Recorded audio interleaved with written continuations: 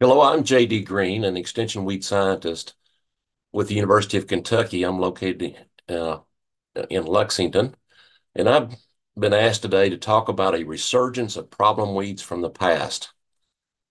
And to start with that, I think we need to maybe review a little bit of where we're at and where we've been, and to start to think about what are some of the primary weeds that are targeting our weed control programs of today. In the last 15 years or so, here's what I consider the top three for us in Kentucky and the surrounding region, particularly within the Midwestern states.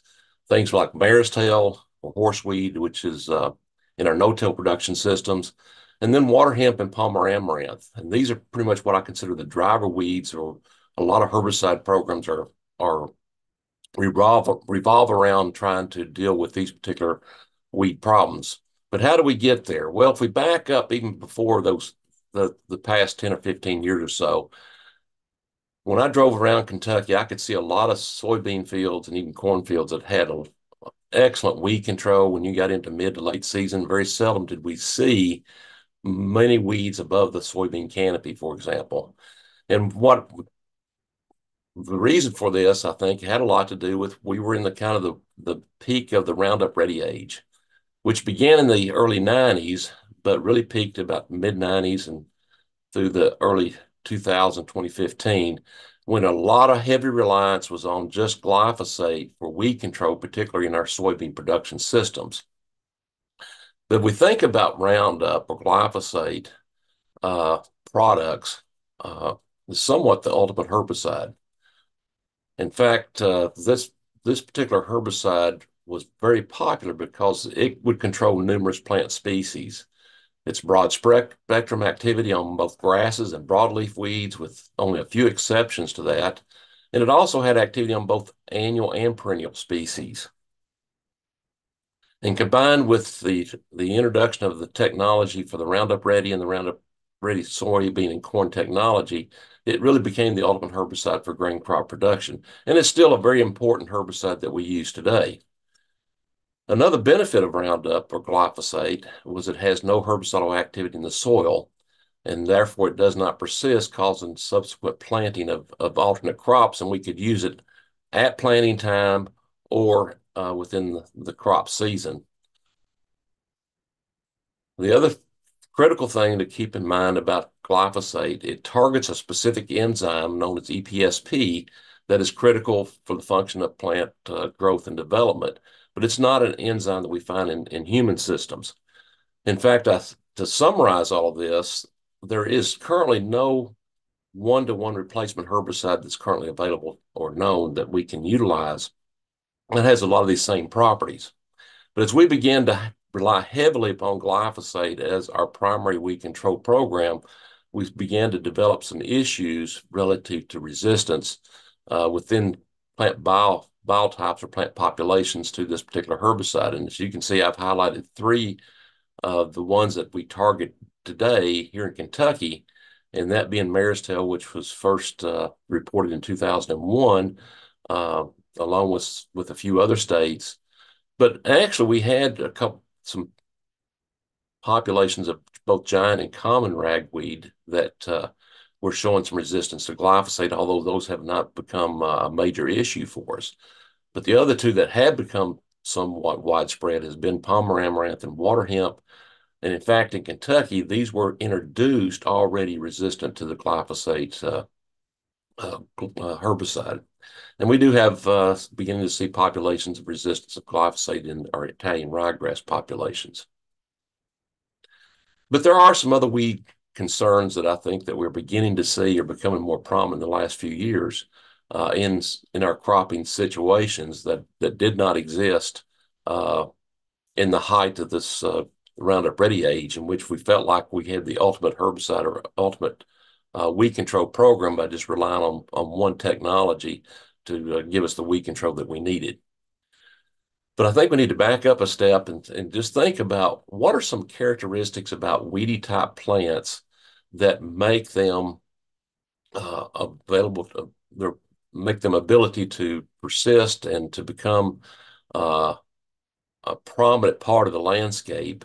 And the first point I have there is that they can thrive under a wide range of conditions.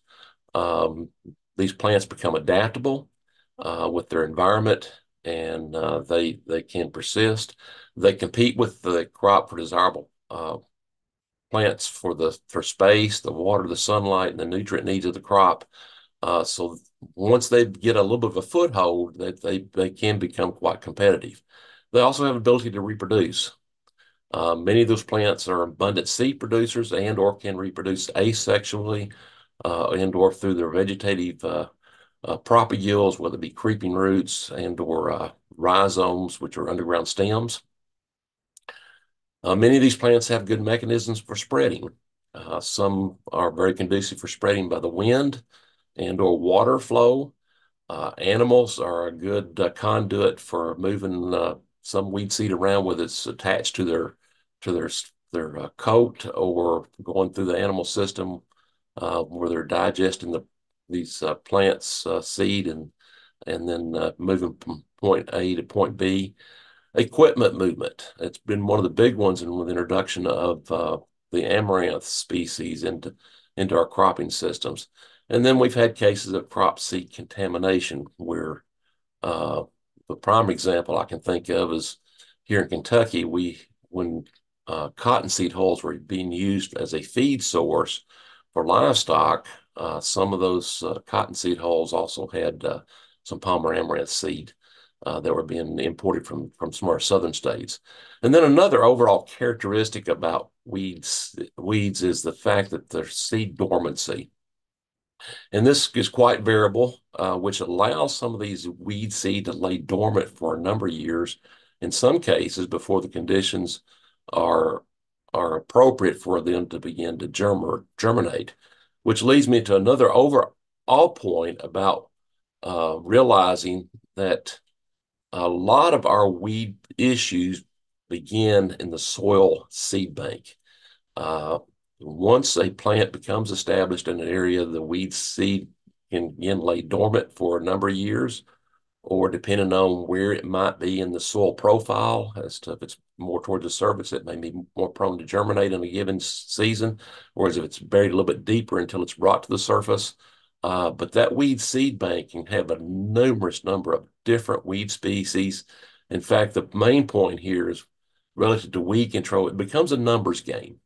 And the overall game plan from a good weed management strategy is reduce the number of weed seed that's in that soil seed bank. But, but the overall, another major point then is that when we rely on one weed control practice, then that leads to survivability and a rapid increase in uncontrolled weed populations.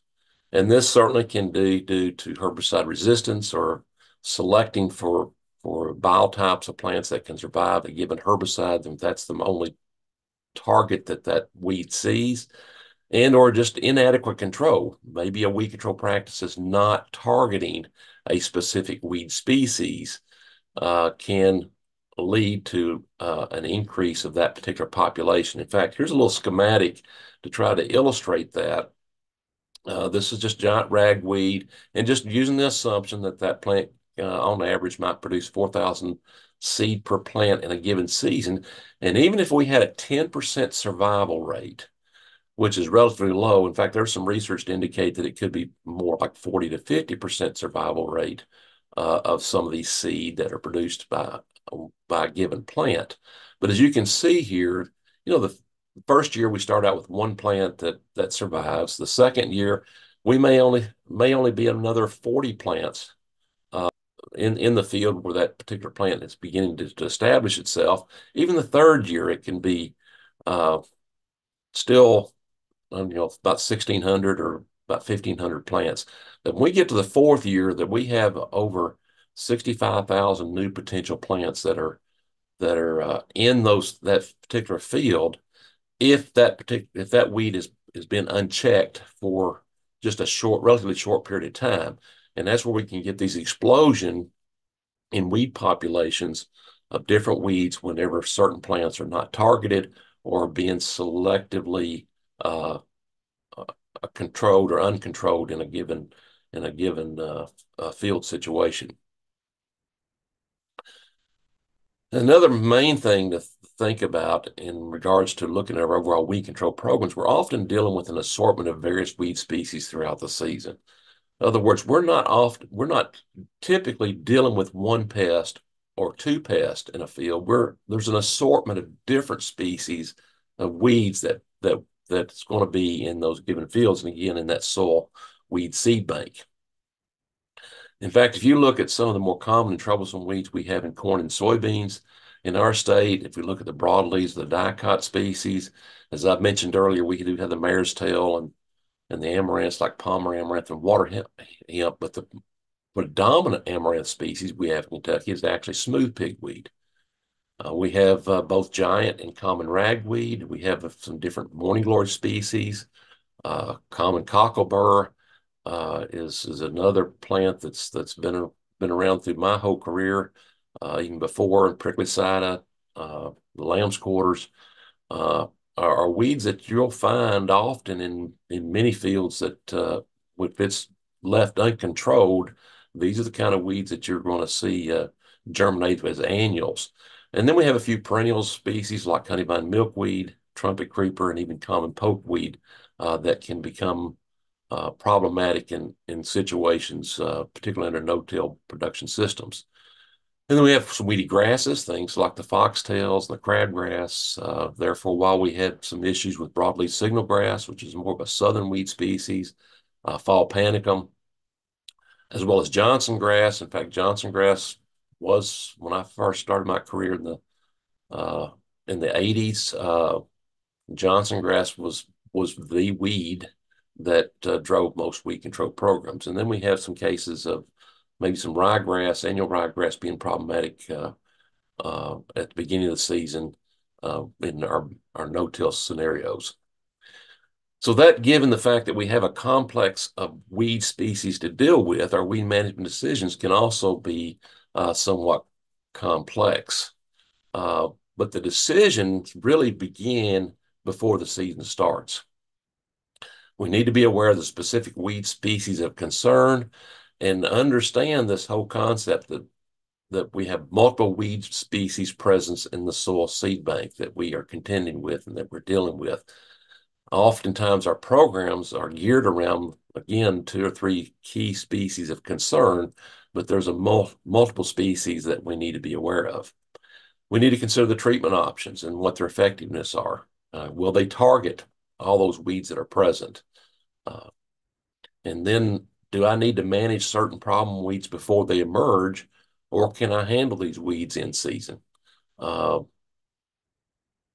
of the things that came about with the Roundup Ready technology was the fact that we became heavily reliant on just waiting until all the weeds emerged that could come up, and then we made our applications.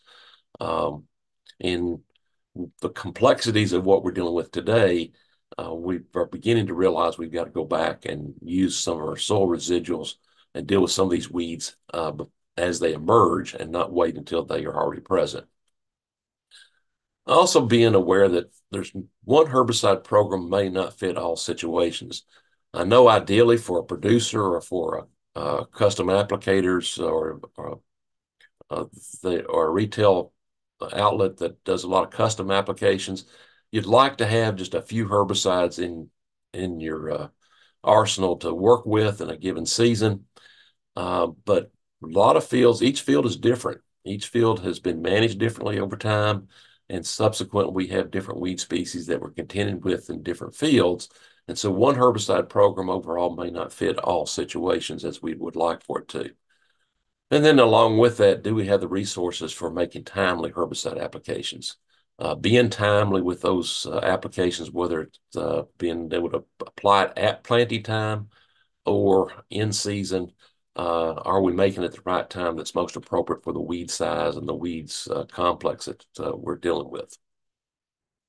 So what are some of those problem weeds that we're beginning to see that I consider kind of a resurgence of weeds that we dealt with in past years and are beginning to come back and be a little bit more common in what we see as we get into the crop season? And two of the ones that come to mind immediately are things like common cockleburr and giant ragweed. Again, these were two weed species that were fundamentally some weeds that we were trying to target when I first began my career uh, back in the 80s. And it wasn't most fields here in Kentucky had at least some cockleburr in it, and many fields even had giant ragweed, both in corn and in soybean production systems. Velvet leaf was not as widespread in Kentucky as it is some states to our north, but it's another plant that we're beginning to get questions on again. In fact, if you think about velvet leaf, common cockleburr, and common ragweed, the physical growth of that plant, they occupy quite a bit of space.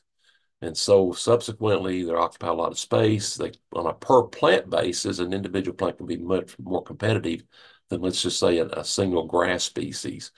But but those plants are certainly can compete with the crop, and it doesn't take very many of them to reduce yield due to that competition. So why are we seeing some of these broadleaf weeds? Well, yes, we still have to be conscientious. Are we developing herbicide-resistant populations among those weed species? And I mentioned earlier, we do have some evidence that we have some glyphosate-resistant giant ragweed here in Kentucky, but it hasn't manifested itself on a wide scale. But that is a possibility. Application timing. Again, weed size matters. And when we're targeting a lot of these broadleaf weeds, we're hopefully targeting smaller plants uh, when they're just beginning to get a foothold in a field. And oftentimes, sometimes we may not see those weeds until they get into the crop canopy, but we need to target them when they're young.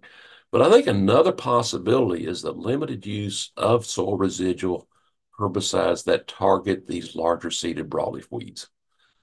Case in point, when I look at our weed control guide here in Kentucky, and if we have a program that is centered around targeting water hemp or palmer amaranth, and you can see that many of the products we have rated pretty high, either an 8 or a 9 for control, with few exceptions for some products. But if you look across this particular table and look for other weeds like giant ragweed or even cockleburr and or velvet leaf, uh, you can see that our control possibilities are much less if we are relying on some of those herbicides that have become somewhat of our foundation for some of our weed management programs for use in soybeans as soil residuals. Some other weeds that come to mind are the morning glories. There's different species of morning glories. Here's just two examples of ones we have, which is ivy leaf morning glory as well as pitted morning glory.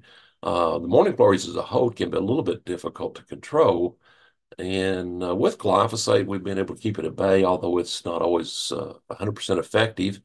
Um, but one of the reasons why the morning glory came to mind is this winter I had a producer or farm manager ask me about morning glory control because he had just taken some corn off to the market, and he was docked 95 cents per bushel because he had morning glory seed in that lot. And you can see the morning glory seed can be somewhat difficult to discriminate between corn kernels. So, and in this particular case, this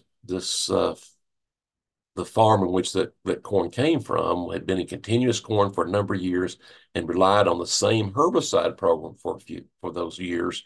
And subsequently, morning glory becoming more and more of an issue in that particular case.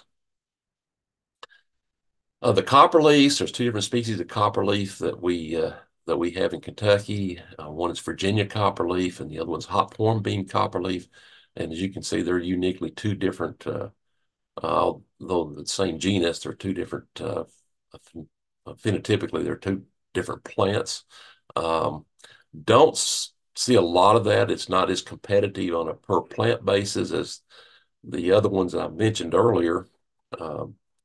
But the copperleaves are a little weaker to the ALS type chemistries of herbicides.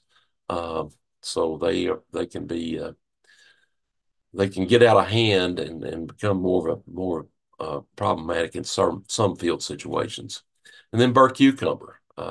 Again, this used to be a plant that we dealt with, particularly in river bottom ground and other sites that had a lot of moisture.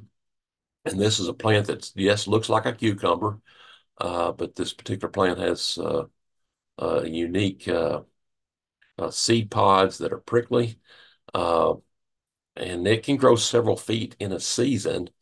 And the lack of control burr cucumber, not only does it grow several feet, and it's a viney type plant, uh, and it can wrap around corn stalks and or grow across the top of soybean plants and be very problematic in harvesting. And but I'm beginning to have a few more questions about dealing with burr cucumber as well. In fact, if you look at some of the herbicides we have for corn, this is just grouping out the pigment inhibitors or the HPPDs, products like mesotrione, which is marketed as Callisto, and some other products, and a few others. You can see for burr cucumber, the control can be fair at best, and then it has to be timely, because one of the other issues about burr cucumber is it can germinate throughout the season. We don't really have a peak germination time period, but it can be a plant that actually germinates a little later in the year as well. Uh, but if we're trying to control lamb's quarters and even velvet leaf, we can do a pretty good job with this particular group of chemistry of herbicides. But as you can see, even things for like morning glory and even common ragweed, it may not be our best choice if we're targeting those specific weed species. And then just mention a few of the perennial species. Here's honeyvine milkweed. It does have a milkweed type pod, but another vine, a viney type plant that can use at one time could be a pretty significant problem for us to deal with. Same with trumpet creeper, although it may not be as widespread, but it can get a foothold in the field, and it's coming back from the root system more often than not in our cropping situations. And then we had a time period where common pokeweed was an issue as we moved away from less and less tillage. Uh, when we were able to control Johnson grass in corn with some post-emergent herbicides and began to be able to maintain fields in a conventional no-till scenario, then common pokeweed became more problematic. I'm not seeing a lot of these weeds because that's one of the big benefits of the Roundup Ready technology was to help us control and reduce populations of these particular perennial species. But I am running across a few fields that I notice things like common pokeweed that's present. But if you look at some of the herbicides and their effectiveness on these kind of perennial species, you can see the glyphosate is our best choice for keeping these herbicides or these weeds at bay. Whereas dicamba and the 2,4-D products can help, but not near as good. And then some other herbicide options there that might again help suppress growth, but are not going to be as effective as relying on glyphosate. But one of the major concerning plants that I'm seeing in some of our field situations has been the weedy grasses. In particular, for us in Kentucky, Johnson grass has been a like I said earlier, it's been a foundation weed in the past. In the height of the Roundup Ready age, there were few fields that you'd find much Johnson grass towards the end of the season. But now as you drive around, you'll see these pockets of escaped Johnson grass plants that are showing up late in the season. And if you know, to give you a little bit of background on Johnson grass, if you're not familiar with it, it's a warm season perennial, so it really shows up later in the summer under hotter and humid weather conditions. It can reproduce not only by seed, but also the rhizomes. And both of those can be problematic. In fact, you might do a good job of reducing that rhizome population, but that seed bank can last for years. And so once it's been introduced into a field, it can be quite challenging for a number of years. And it's certainly one of our bigger challenges in grain crops and even in forage cropping systems, particularly hay fields. In fact, this past summer, I was asked to go look at a cornfield here in Kentucky. It's about 40 acres or so, and this is what it looked like. And this field is had a massive population of Johnson grass. It looked a lot like the fields that I worked in when I was doing my graduate work back in the early 80s. And we get these populations of heavy populations of Johnson grass, and it can overwhelm a crop and be quite problematic. So why are we seeing more Johnson grass? And I've been kind of pondering this for about 5 or 6 years or so now, why we may be starting to see more of it. And one of the possibilities is antagonism. As some of the newer technologies, the dicamba and the 2,4-D tolerant soybeans have come out, we're still tank mixing glyphosate and or other ACCA's herbicide, things like clethodim, which is select, and others. When we tank mix those herbicides with things like dicamba and 2,4-D, we can get antagonism or reduced activity. And thus, that would allow the Johnson grass and other weedy grasses to survive in those cases where we're doing some tank mixing with these broadleaf type herbicides. I think timing might be another piece of it. The poor timing for herbicide applications. In the case of Johnson grass, actually an early season application, when that plant is spending more of its energy to produce top growth, we don't get as good a translocation into the root system. Whereas if we have mid to later season applications, we tend to do a better job of controlling this particular grass. And it may not be a target weed. As I said, we've had a lot of fields that just seemed like there was hardly any Johnson grass. The population had been greatly reduced, which was a good thing. And there's been cases where a person may leave out a herbicide that target grasses. And as such, it's not a weed that's being targeted. We also have to ask the question, are we developing herbicide resistance in in our Johnson grass population, to whether it be glyphosate and or other herbicides? And then I think another equation for us in our area has been crop management programs or crop programs that are relying more on non-GMO crops. What's driving it in Kentucky is the bourbon industry prefers to have a non-GMO corn in their system. So we're trying to go back and revert and use some of the older technology, old weed control technologies, where we cannot use glyphosate as an over-the-top uh, uh, herbicide in those situations. In fact, to give you one example of a case that I got involved with in 2021 initially, was one of these relatively large producers of grain crop producers in the state. We're seeing poor Johnson grass control out of their foliar or over the top applications in corn, less so in soybeans because they had some other tools, but they relied a lot on nickel sulfuron, which is an accent to control Johnson grass in corn. So I was able to go out and after I was notified of that and the corn had been harvested, we did get a little bit of a regrowth, a reflush of Johnson grass, and did just a kind of a quick little study just to see what kind of activity we could get.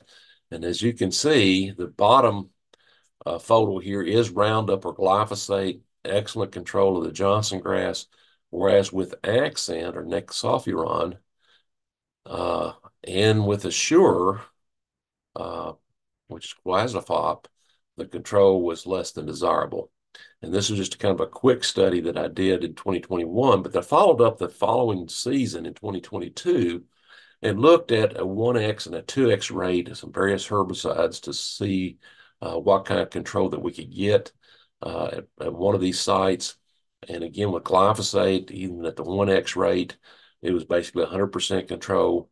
Uh, even at that lower rate, Select Max or clethodim, even a 1x, 2x rate was very similar, over 90% control. It's still what would I consider acceptable for that particular herbicide chemistry, uh, and we were getting good results. But then Select Max, which is a Group 1 or ACCA type herbicide, When we compare that with another ACCase herbicide like Assure, which is quasifob, we can see the control was no more than 30%, even at a 2x rate.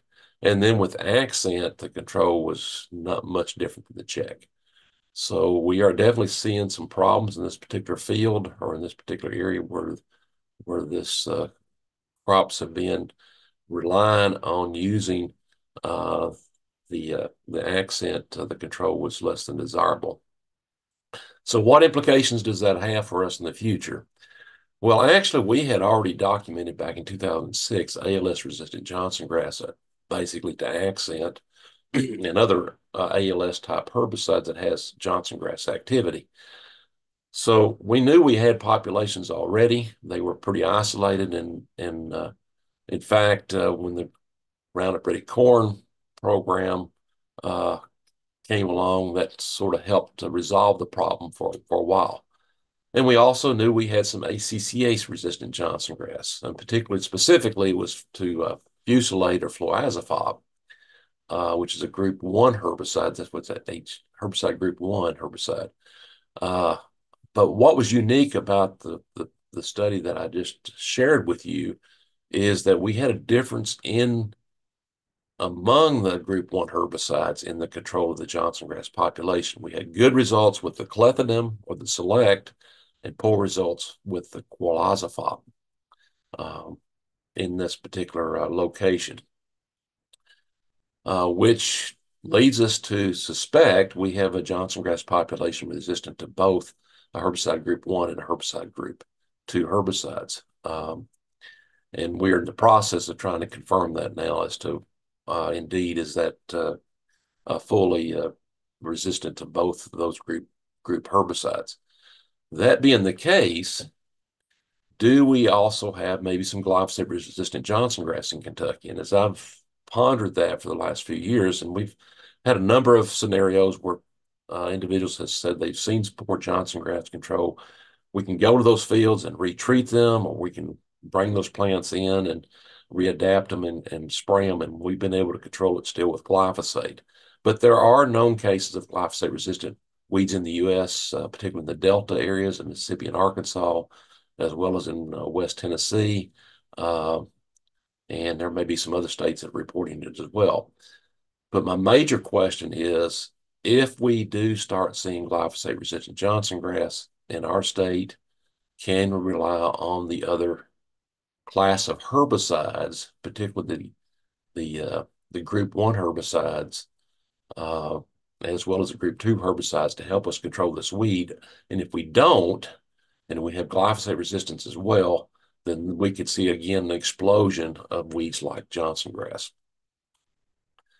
Another situation I was asked to look at this summer, and I was told before I made the site visit that the farm was again a non-GMO corn situation, a different geography within the state, and here's what the plants look like that came up, and they were assuming it was Johnson grass. And take a quick look at the plant, you could also say that this looks like potentially Johnson grass plant in its earlier seedling stages. You pull back the leaf and look at the ligule, and that's a little bit different than Johnson grass. In fact, we dug up some plants and we couldn't find any rhizomes. And later in the season, when it produces seed heads, this is what the seed heads look like. What we were dealing with in that particular field is fall panicum. And it has been years since I had seen or had concerns about fall panicum. So in this particular case, and I'm sure it just, relying on one primary program, they were allowing this grass to get a foothold, and it was pretty heavy population of fall panicum in that particular field. And if you again look at our control options for grass control in corn as a post-foliar applications of glyphosate or Roundup down at the bottom, excellent control you could expect for any of these annual grasses, including seedling Johnson grass. Whereas if you're looking at for fall panicum control out of Accent again, or Impact, or some of our other chemistries, you can see we have poor to fair results at best. for trying to tackle weeds like fall panicum. It's a post-emergence program. In fact, if you're dealing with annual grasses, things like the foxtails, crabgrass, and so forth, including fall panicum, our best control strategy and best uh, season-long control was to start with a good soil residual, uh, whether it be in corn and or soybeans. Metolachlor would be products that contain dual acetylchlor as things like Warren or harness in corn, and pyroxasulfone is Zidua, and then we can use Outlook or dimethamid in corn. Uh, but that's where the foundation needs to start to deal with some of those summer annual grasses. So kind of wrap up here, we talk about our herbicide programs. It's important to know your key weed problems. Certainly, there are certain species that are going to be more of a driver in making our decisions about our weed control program. Are the presence of herbicide-resistant weed biotypes, but we need to also target multiple weed species and not be, don't forget, there are other weeds species that are present in a given field. Along with it, it's important to know your herbicides. What are their active ingredients or their sites of activity? Do they have activity just to the foliage or soil active or both? Keep in mind there's one herbicide program may not fit all situations. And then when we're talking about herbicides, we've got to be conscious of the environmental exposure due to sensitive vegetation, potential volatility losses and or runoff to soil water, all part of the equation of trying to select the herbicide or herbicides that best fit our situation. And then apply them at the right time or the right amount at the appropriate rates. And that comes with the carrier volume and nozzles and so forth. So to wrap up overall, in developing weed control programs, keep in mind that an effective soil residual program greatly reduces the weed species and the population or the density of the weeds that we may need to treat as a post-emergence treatment. Again, it kind of helps mix up the different modes of action, different sites of actions that we are using. Again, it's all about reducing the selection pressure for weed resistance and or lack of control of given species because we picked the wrong herbicides for a given situation. Timing, I always emphasize this in presentations that I give about being aware of the weed sizes, and of course, we've got to keep in mind the crop growth stages that are most conducive for, that are best suited for the herbicide treatments that we're using. And then, as I alluded to earlier, it's the soil weed seed bank is what we're trying to play that numbers game to avoid weed escapes that over time, and sometimes it's a fairly short period of time that we can not notice a weed problem, and then within 3 to 4 years we can be an explosion of that species that we have to deal with.